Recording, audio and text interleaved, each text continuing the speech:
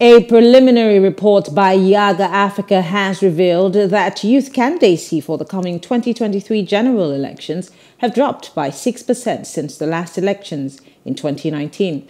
According to the reports, which the group certified accurate as of October 5, 2022, the youth candidacy for the coming elections stood at 28.6% as against 2019's 34%, representing a good 6% decline since last year. A further breakdown showed that youth candidacy for House of Representatives plunged from 27.4% in 2019 to 21.6% in 2023. Similarly, the State House of Assembly has also dropped from 41.8% in 2019 to 35.6% in 2023. Joining us to discuss this is Ebenezar Wikina. He is the campaign strategist, change.org. Thank you so much, Ebenezar, for joining us. Thank you. Thank you for having me. Great. Let's just go straight to it. Why do you think there's such a decline, in youth participation? We were all excited. Young people were excited with the Not Too Young to Run bill. And of course, it was some form of a motivator for young people to get involved in politicking. But then a few years down the line, here we are complaining about the fact that young people seem to have dropped off the chart. What exactly happened? Yeah, I mean, very, very good premise, but I think that the reasons are very obvious to all of us. Quite a number of parties have continued to leave their nomination forms at a very high price. There's also the challenge of money politics, where,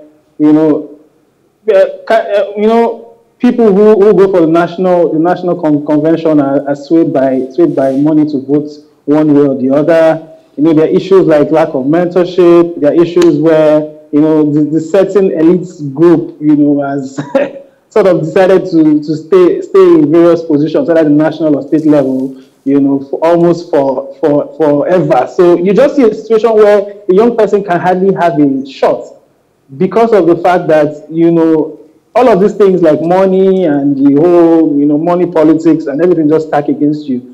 I think that's one of the reasons why we've seen a decrease as opposed to an increase.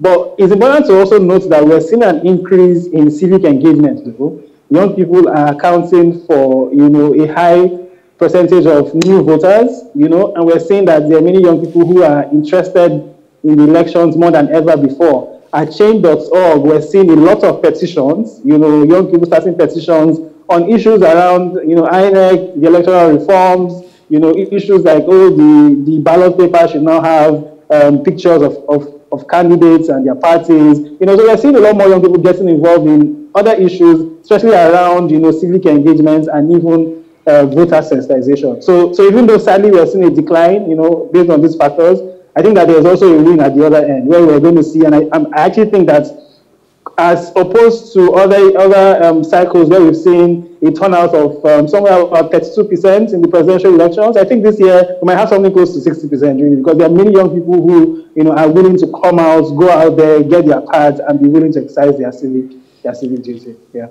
I like where you ended this, but I want to take you back again. How do we stir the pot if we're not in the kitchen? We're always saying that these political parties throw up all kinds of candidates. Half the time, we're in a position where we have to choose between the devil and the deep blue sea. So if we're not really in that kitchen, how do we make sure that change really happens? Yes, we turn up for the elections. That will be a great turn up, but then why aren't we part of the decision making to also make sure that the right kinds of people or votable people, are the ones that the parties throw up for, the elections? Indeed, actually, so the way I love to see it, I see it like a spectrum, right? I think that there's a place we used to be before, before Not Too Young to Run, and there's a place we are now, and I think that's going to be a gradual process before we get to the level where we have more young people engaged, in being voted for, coming out to run and campaign and become candidates of their parties. So in Yiaga's reports, right, Yiaga showed that the most youth-friendly party, based on the number of youth candidates that he had in their party, is ADC, right? And that's interesting, right? Because the two least, youth-friendly parties were the two major parties, the APC and the PDP, right? So it just shows you that we still have a long way to go, right? In parties becoming a lot more youth friendly and youth centric. And I think it goes even beyond money. I think parties even need to start thinking of mentorship. How do we even mentor young leaders all across the country? We've left that job pretty much just for CSOs, right? So how do parties even begin to mentor young leaders? Because if the older generation will pass down leadership, who will they pass it to? I think that even though we're seeing some progress in the mainstream parties, I think a lot more still needs to be done. And so that spectrum, we still have a way to go, but we're not where we used to be before. And I think that progress with much effort would eventually get there. Yeah. Still looking at what the report has to say, the Northwest, if we look closely, has the highest youth candidates, especially for the 2023 elections. What does the North or the Northwest understand that the rest of the regions need to, key into or borrow a leaf from? What do you think it is that, these guys are, cashing in on and we're yet to understand the secret? Yeah, I mean, I think that the Northwest seems to be a region that's really politically active, and we're even seeing that trickling down to even the younger generation. I think that generally, it does appear that, the northern part of the country seems to, be more inclined into the politics of the country versus the south. Even though I strongly believe that, these coming elections will rewrite a whole lot of those narratives. So I've seen a lot of activity and action, on all angles, from all geopolitical zones. You're seeing people all active and getting involved. But generally, the North does seem to have that more inclination, towards the politics of the country and the national politics. And I think maybe that's why we're seeing that figure there. The Southwest is picking up too, right? So the Southwest is also picking up. The Southwest is picking up. I think that as time progresses, we'll see a lot more engagement. I just think we need to give it time, right? And I think time pretty much heals everything, and time pretty much gives us that room to grow. And so at Change.org, one of the things that we're doing is that we're trying to build movement accelerators. So we have two programs focused on women and youth. One of them is called She Creates Change. The other is called We Create Change. And we're trying to see how we can even get people from all parts of the country to start thinking about even their community. How do you think of a problem, come up with a solution, start a petition, and rally around your community to even solve that problem? And so we're beginning to see how young people from all across the country, applied for the We Create Change, application, and we're having the trainings and programs just to get people into that mindset. Because when they start caring about social issues, I think it's easier to make that transition from social to political once they begin to care. But once people don't care even about the drainage, outside their house, or the refuse dump close to the market, it's difficult to make them understand why they should care about politics. But I think once we go from that social, angle, and that's what we're trying to do, I think we'll get to that point. So all across the country, north, south, east, west, people and young people will generally care about politics. Yeah. Let me query a few things that you've said. Of course, sure. And this is some of the things that Yiaga also referenced to, expensive party tickets, money politics, etc., etc. We've seen young people in this country. I mean, I make bold to say that President Buhari in his first coming had people give as low as 100 naira to support his campaign. Mm-hmm. We're seeing also a phenomenon that's, blowing across the country with the Peter Obi people and the obedience. We're seeing that people are supporting, this man. But why can't we get that same support, that galvanizing attitude within young people for young people? And I'm not in any way trying to campaign against anybody, but I'm saying young people need to stand up for themselves. And if we're doing this for the guys in the old boys club, why can't we do that for ourselves? Exactly. I mean, you also look at things like Big Brother. People have references like Big Brother, how young people vote for their candidates. Several things, football, people are willing to spend money on betting and everything. I think it's a values thing, to be honest. I think it's a value system. And I think that even just generally as a society, we need to realign our values and begin to teach people a lot more about, civic leadership, teach people about the fact that they have a responsibility to their country, the fact that leadership should be everyone's business, shouldn't be just for the politicians, it should be something everyone is caring about. I think it's just a values thing. And, I think that, again, I think it's a work in progress. I don't think that I don't think that we're as bad as it used to be a few years ago. I mean, NSAS really was just one of those ways where you could see that the next generation actually can come together and put themselves together and make a change, right? And begin to speak up and let their voices be heard, not just nationally, but internationally. So I think that, it's a process, but just generally we need to look at our value system and ensure that even as young as basic school, we need to teach people about civic leadership, the fact that they have a role to play in their society and have a role to play in whatever their country becomes. So I think it's a values thing. So it's not something we can just solve by saying, everyone go vote for XYZ candidates. You take a while for us to get to that level. Yeah. Still talking about value systems here. Yes, if we say that it's a value thing, then does it mean that maybe the priorities of the 2020 or the new day Nigerian young person is warped? Because I'm wondering if our priorities is to buy things or give money to people who sit in a room for 30 plus days, walk around, eat noodles and just do all kinds of things. If that's where our priorities lie and we give them money still out of the monies that we complain that we don't have, then what do we need to do that would steer our priorities in the right direction? How do we reprioritize or reprogram the minds of these young peoples to go amazing in the right question way?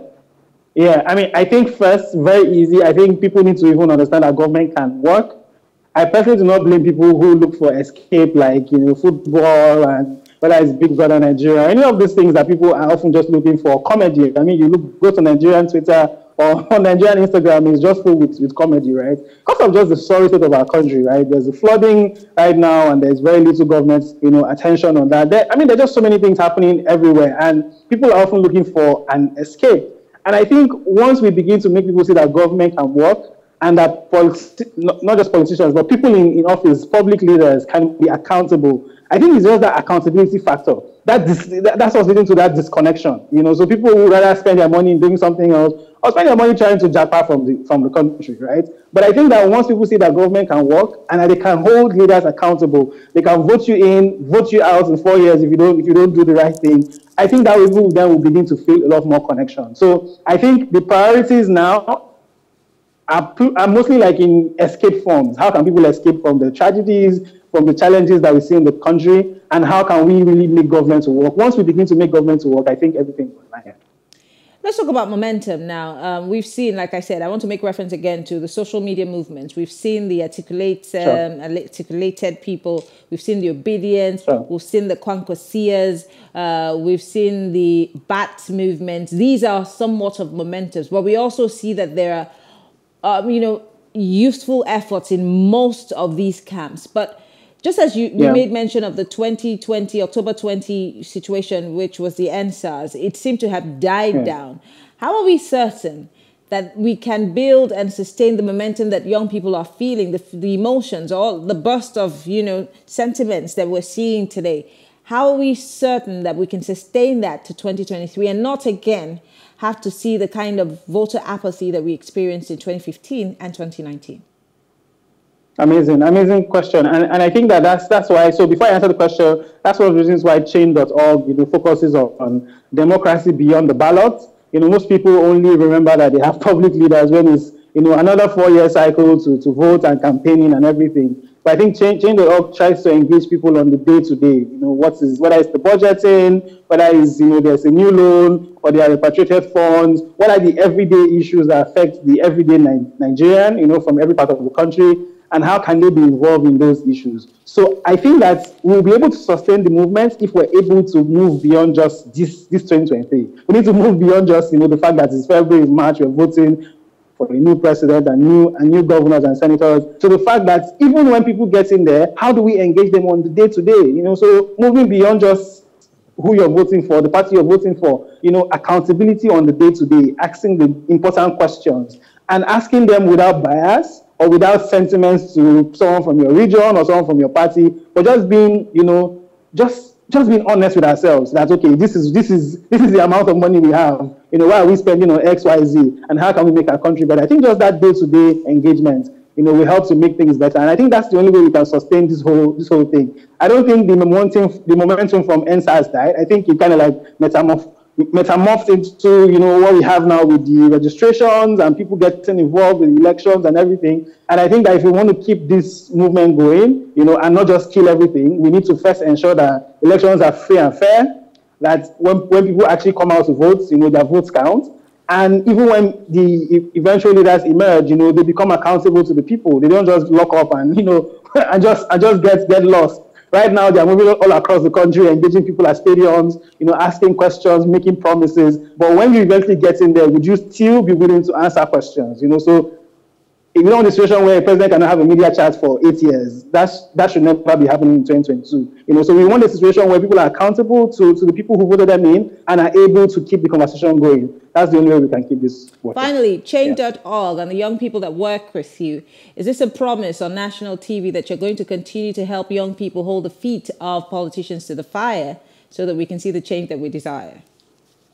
Not just politicians, really. It's leadership. It's public leadership everywhere, right? Every nook and cranny. Change.org Nigeria continues to work with young people, women, young people, especially those who seem to not have a voice. Change's mantra is that, you know, people need to be given a voice such that they can speak and see change happen. And, you know, the work that Change is doing to engage the National Assembly, ensuring that we have a stronger petition system so that when people start petitions online, it doesn't just end with signing online, but then there's offline action to follow up and lead to change. So yes, change.org, I mean, it's a promise that has been there even before I would even say anything. There's been a promise online, and anyone who is here can visit change.org, you know, to learn more about the work and start a petition about an area you care about. And there's so many petitions on the platform right now addressing so many issues around the elections and human rights and education. Do well to check it out and add your voice to it. Yeah.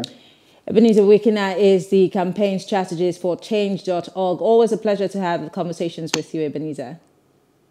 Thank you. Thank you so for much. coming on the show. And that's it on Plus Politics tonight. Tomorrow we'll be back talking for development on the biggest stories in the political scene, especially in Nigeria. I'm Mary Anacone. Have a good evening.